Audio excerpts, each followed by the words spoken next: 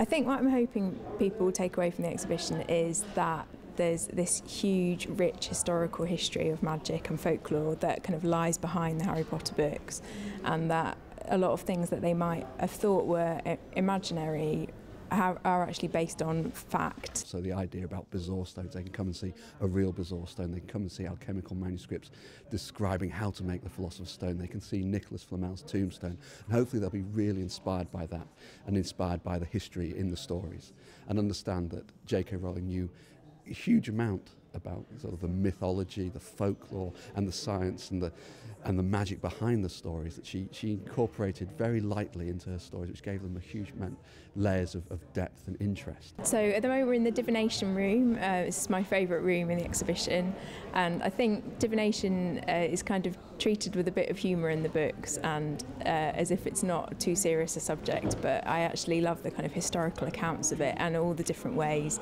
that people have tried to work out what's going to happen in the future. So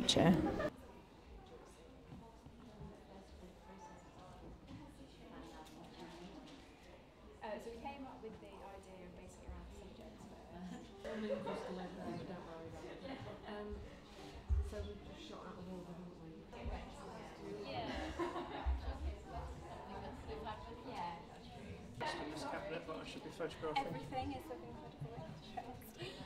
This is a Thai divination manuscript, which is really beautiful. Oh, what, sorry? Thai divination manuscript, so it's kind of telling you your horoscope. That would be We've got books about palmistry and tea leaf reading and some kind of practical equipment that you could use for those things. It's really interesting. So in the Harry Potter books, when Harry sees a symbol of a black dog in his cup, and that's thought to be an omen of death, but we've actually got a book that indicates that if you see a dog in your cup, that's a sign of a faithful friend, so it's a bit more positive.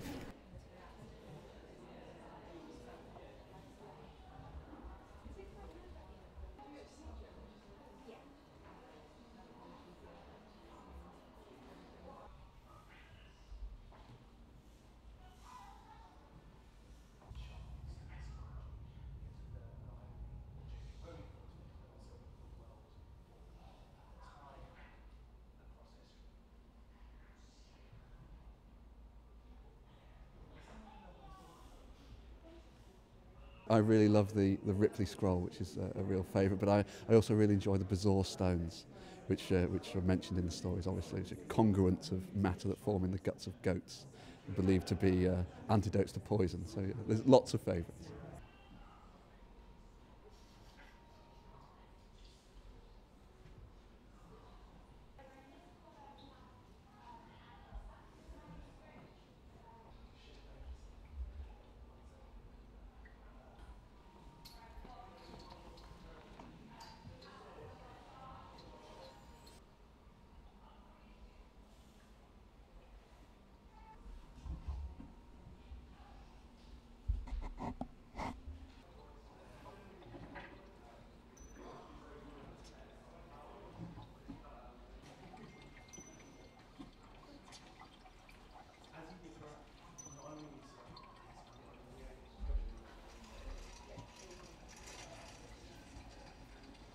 So it looks at the magic, the nature of belief, the ideas about science and what the relationship between science, belief and magic actually is. And for a lot of these guys, they're engaging in all sorts of things of a similar ilk in the early modern period.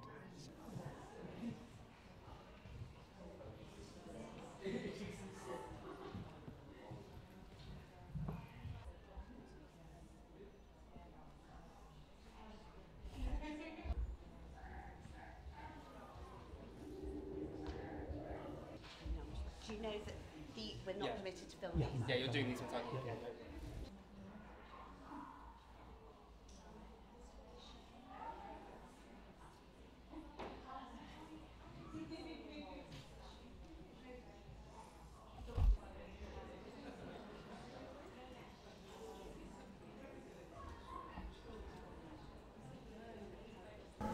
I think one of the things I learned about witches is that they get a really bad rep through history, and that it's quite hard to find positive accounts of them, which is what we really wanted to focus on in the exhibition. But once we did start looking for positive accounts, they were out there. They were just a bit rarer. And I'm really excited that we're able to show a painting by John William Waterhouse called The Magic Circle, which is a very positive portrayal of a witch. She's very kind of beautiful, and she's doing protective magic, and it's different from the kind of more traditional negative view of witches that you get in a lot of books of the time.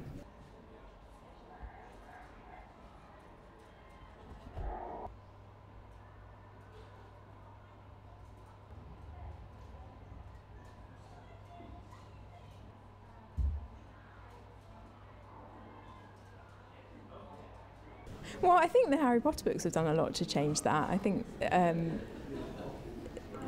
trying to think about magic as something that can be used for good in the books is a really important part of them. So